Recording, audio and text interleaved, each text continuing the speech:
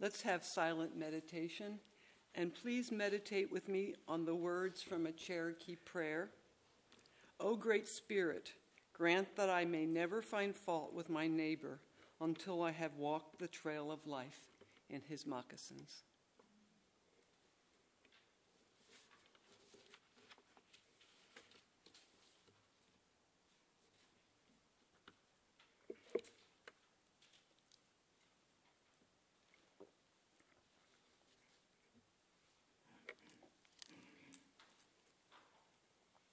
Thank you. Yesterday, when I was reviewing what I wanted to talk about this morning, thanks to Terry, I should acknowledge Terry's input into this service, I began to think, oh my gosh, I come to church for a spiritual experience. And then I thought, well, what do I really mean by spiritual? And is this service going to be a spiritual experience for you? So I was sort of trying to figure out, what do I mean by spiritual? And then try to put it into a context about the service today, so you can see, we'll see that my intent was to make this spiritual. So when I think about spiritual in my limited way, and I'm going to stumble over some of these words because it's not particularly prepared, I think at this stage of my life or growth, that spiritual means being open to the beauty and love and wonder around me. And being open means I have to sort of slowly shed my onion peels, my onion skins, and get rid of like my ego here, my ego there, my expectations, my assumptions, all the things that I think I need to operate in the world, and come back to what's really real, true, and right. So today's Mother's Day, and this service is about mothers, and I know being a mother has been spiritual for me in the sense that being a parent, being a caregiver, means that you keep dropping away all the assumptions that you make about what you want your children to be, a reflection of you, of course, the good person you are. So this is spiritual in the sense we're talking about being a mother, being a caregiver, and the goodness that comes from that act or those acts over the years, the goodness that's inside all of us when we strip away some of the onion skins around us. We're here in church today. I don't know about you, but being in church for me is a spiritual experience, because if I weren't here, and I'm not here every Sunday, but when I'm not here, I don't get that call that I need, some of us need, to and to be reminded of the better person we can be. Not the person I am during the week, which my husband will attest to, but the better person that I can be. So this is like an infusion, a reminder that there's a world out there that my narrow vision doesn't see, a world of beauty, a world of need, of our fellow human beings. And so being here today by itself, I think, is spiritual, can be a spiritual experience.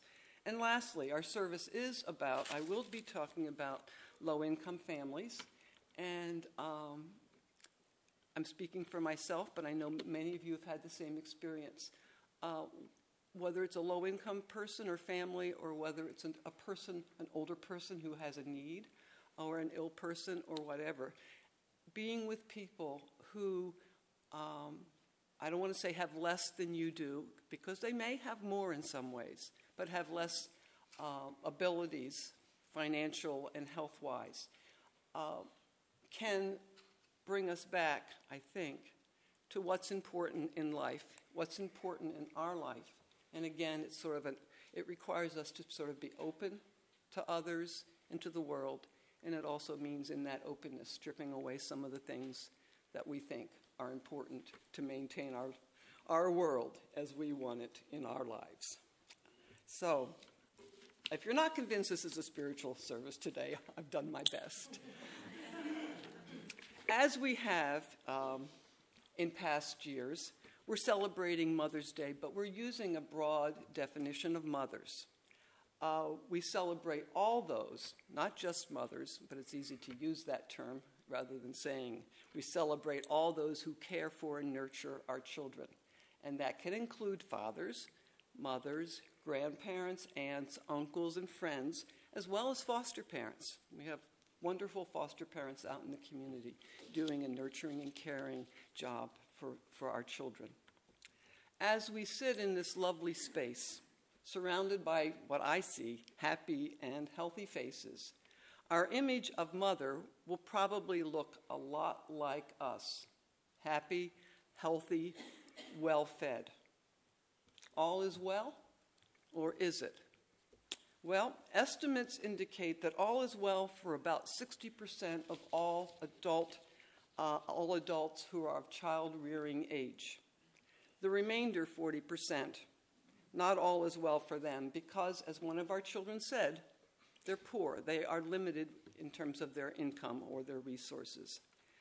Most then aren't able to adequately care for their children, though most are in the mothering role that we all agree, and research really confirms, is one of the most important factors of influencing the well-being of our children and the future of our children. This morning, I want you to experience, to the limited extent you can in about 12 or 15 minutes, the feelings too many mothering adults in the U.S. face every day. The experience of making choices related to basic needs of their much-loved children with the limited income and resources they have. After this experiential activity, we'll have a few minutes for conversation. So, what is the experiential activity? I want you to turn to a couple items in your bulletin. One is this sheet. And this comes, I should give credit, this comes through Terry from the United Way. United Ways are doing a lot to try to involve the public in the needs of low-income families.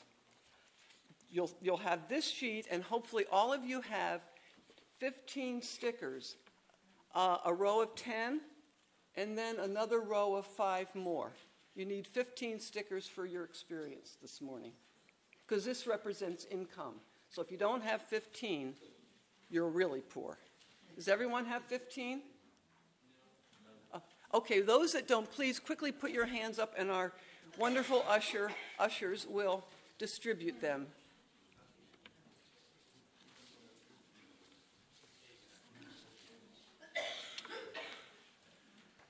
Anyone else? Okay, Janine over here. Okay.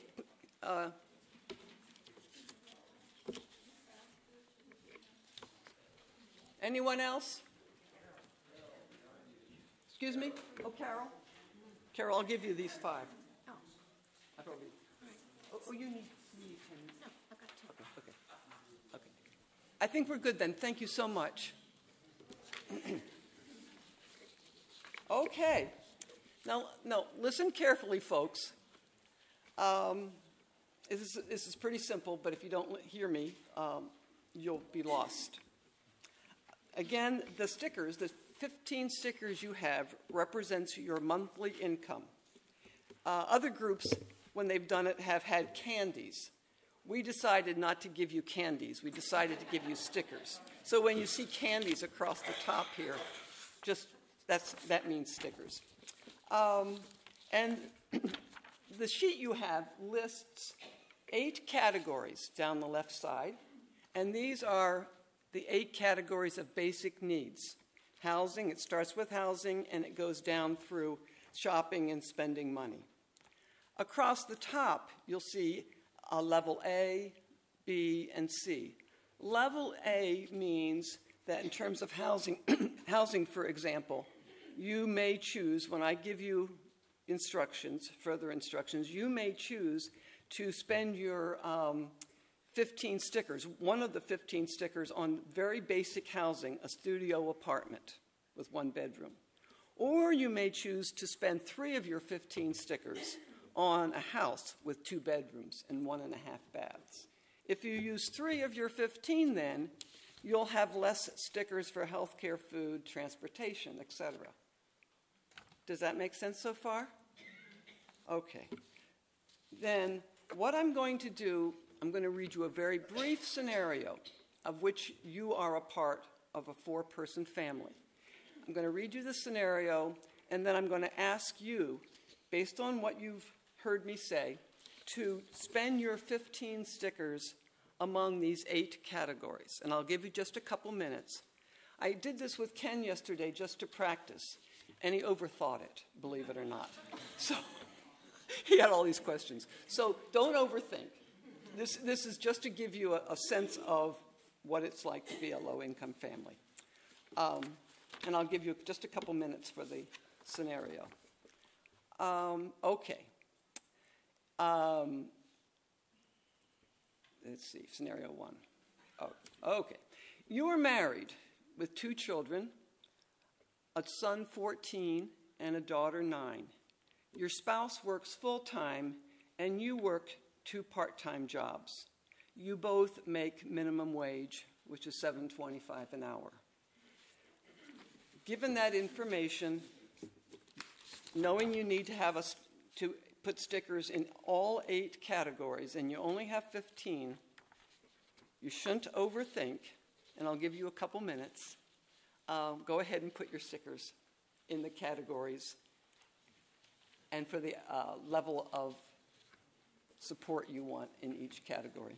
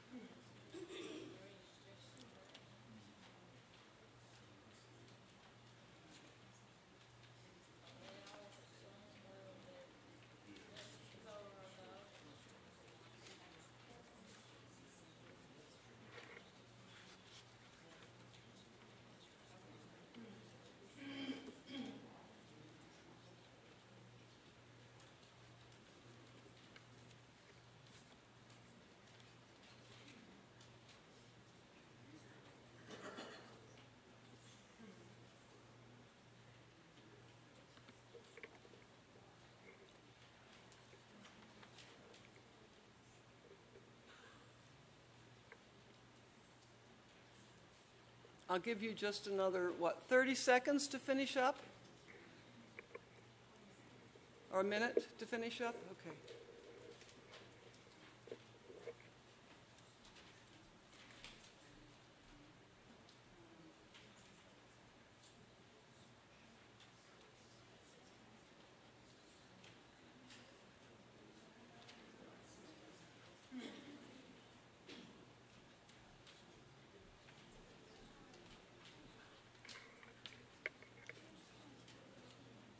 Does anyone need more time?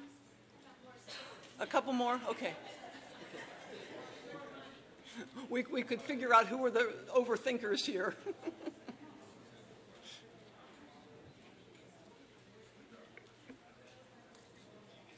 I think we're okay.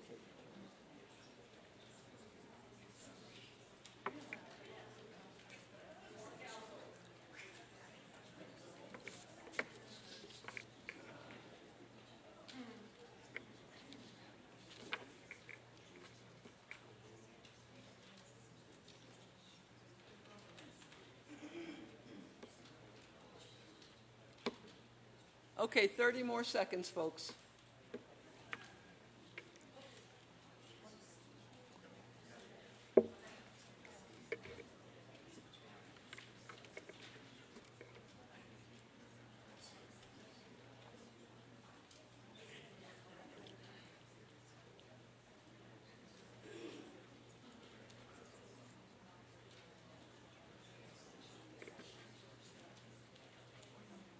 Well, I didn't see anybody scratching their head or pulling their hair out.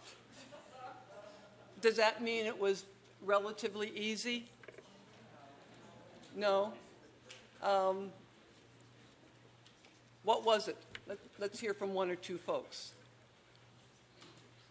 What was your experience, Susan Clay? It's hard to stretch up. Hard to stretch. Really obvious.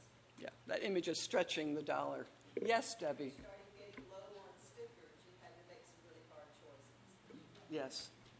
That's frustrating. That's hard. Do whatever's the least painful. And that can vary from family to family, obviously. Anyone else?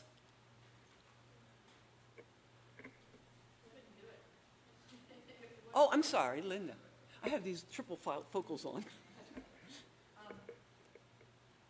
Harry said we've got to have insurance, so we spent 3 stickers on insurance. Harry said insurance is worth 3 stickers. And some people... It's not 2014 yet. It's not 2014 yet. I got it. We'll still have to have it. Yeah, we'll still have to have some. One more. Yes.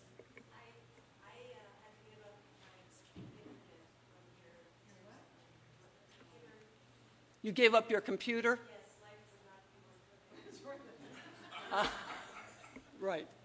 Well, you know, we're not finished because we all know that people's circumstances can be static at one point in time.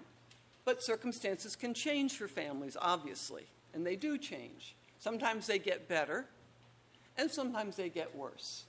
In our case, they're getting a little bit worse, but that is reality for many families. So I'm going to give you a new scenario, and I'm going to ask you to do the same exercise. The same family, but now the 9-year-old daughter has an infected tooth and has to see the dentist. And dental care is not covered by your employer's health insurance, if you have it. Sorry, Harry. In order for her to see the dentist, you must give up 2 of your stickers, which means reallocating the rest of your stickers. Now you have 13 stickers, folks. So look back at your sheet again, please, remembering you have to have a sticker in every category, at least one, and reallocate. Give up 2. Now you have 13 stickers. Your income has been reduced because you're paying the dentist. This is temporary, we hope.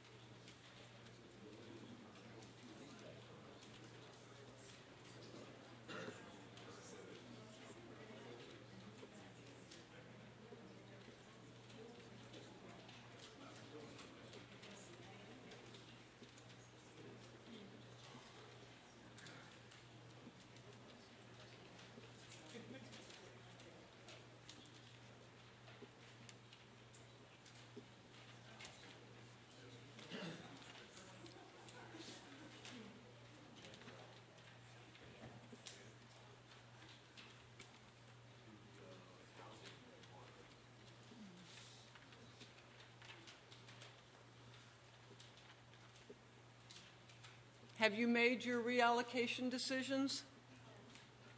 No, no, not yet. Yeah.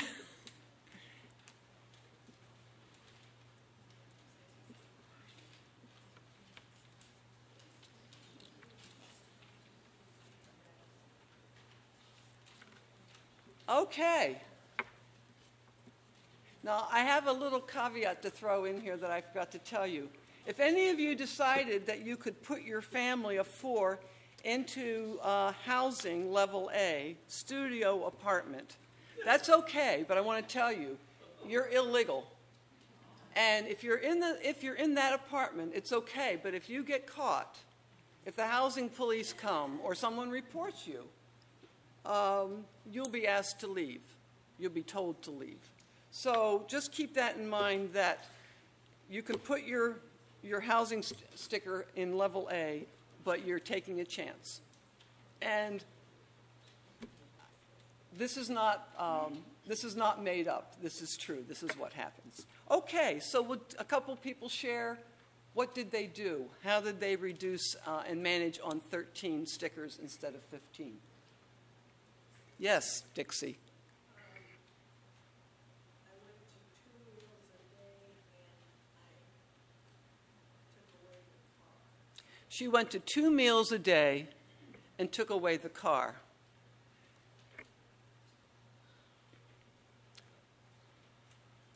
Who else? Yes. We had $20 spending money, we lost that, and we're not paying our cell phone bill this month. That's a clever approach.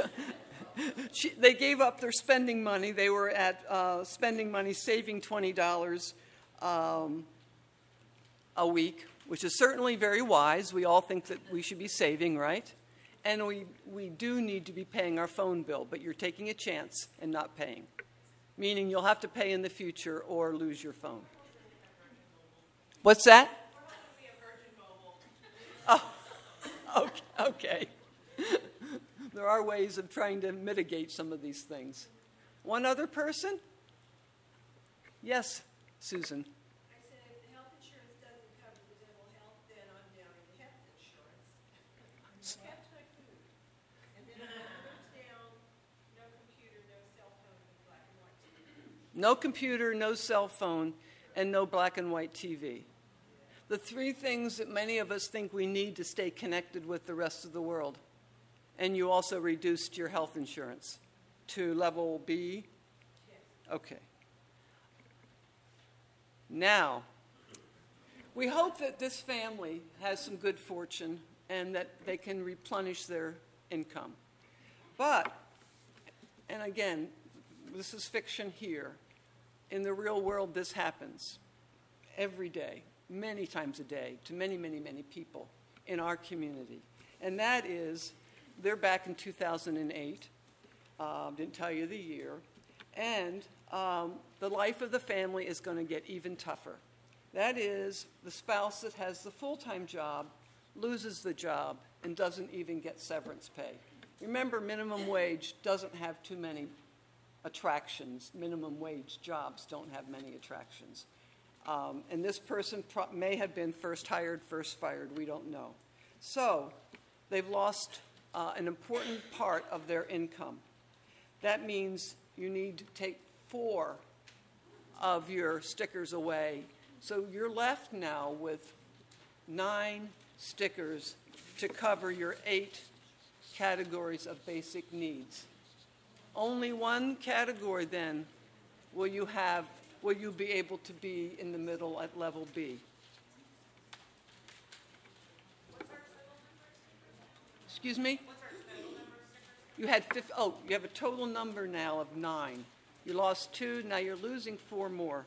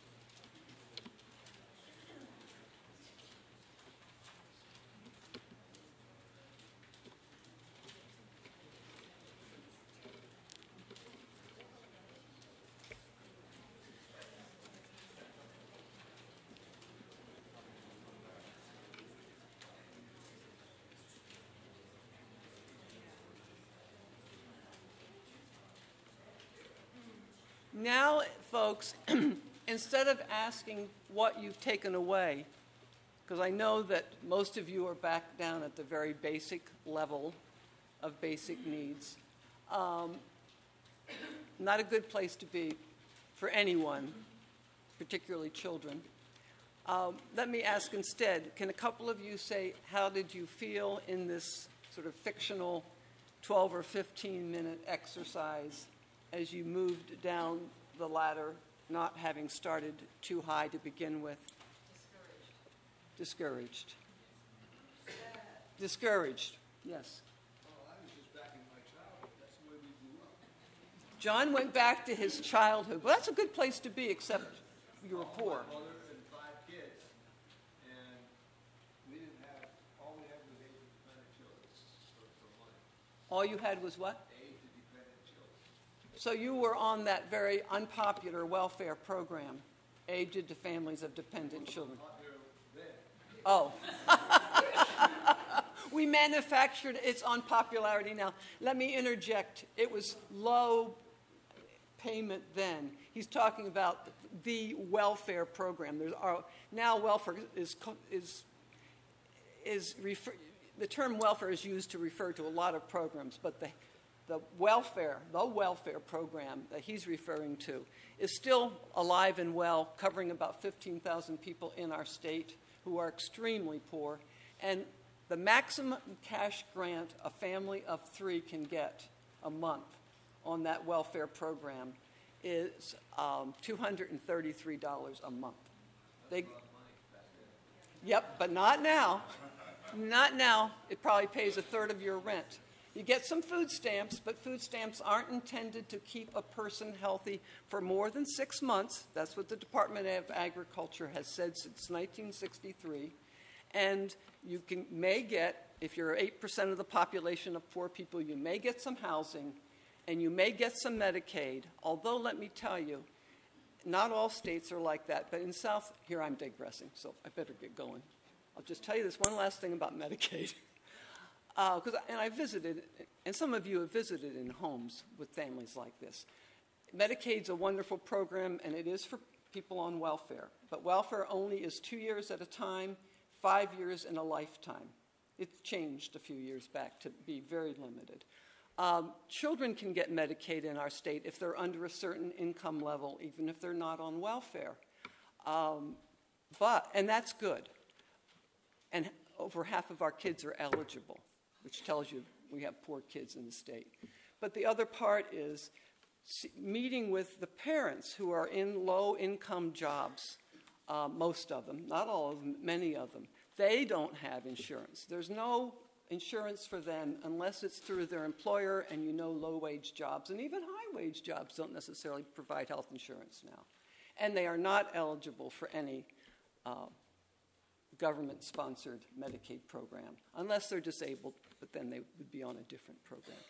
Enough said. If you ever want to talk more about the problems of low-income people, come and see me.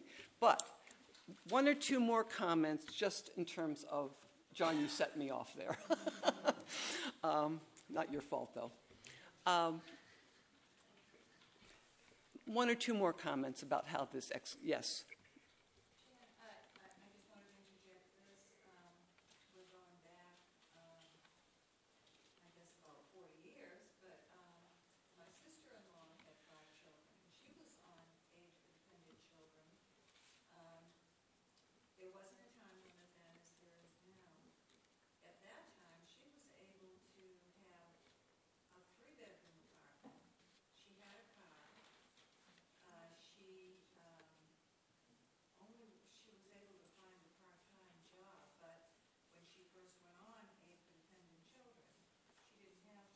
Mm-hmm. And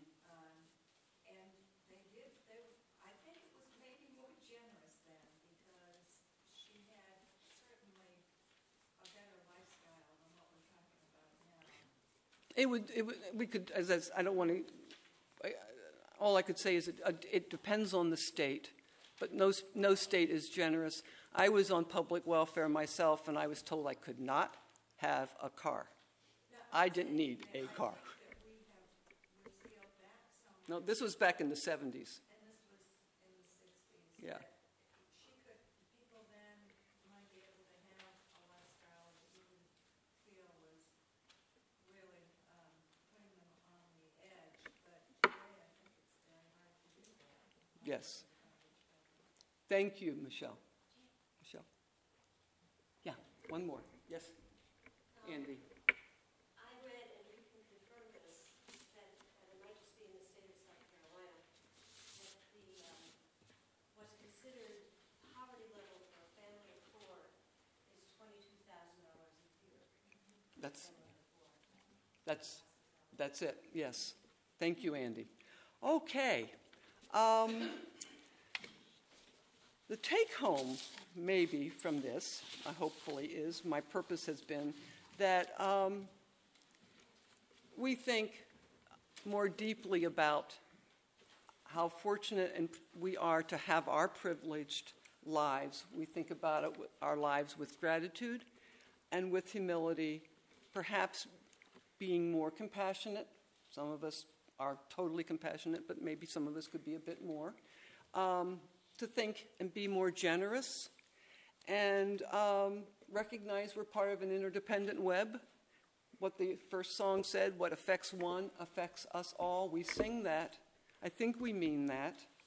And finally, to recognize whatever words you want to insert here, there's a thin line between us and them. And so the title of our service today has been, "There but for the blank, blank, blank, go I." You can say, "There but for my great brains, go I." "There but for my great family, go I." Or some people say, "There but for the grace of God, go I." You can fill in the blanks for that. Thank you for being a part of this morning and doing this experiential exercise with me. Our closing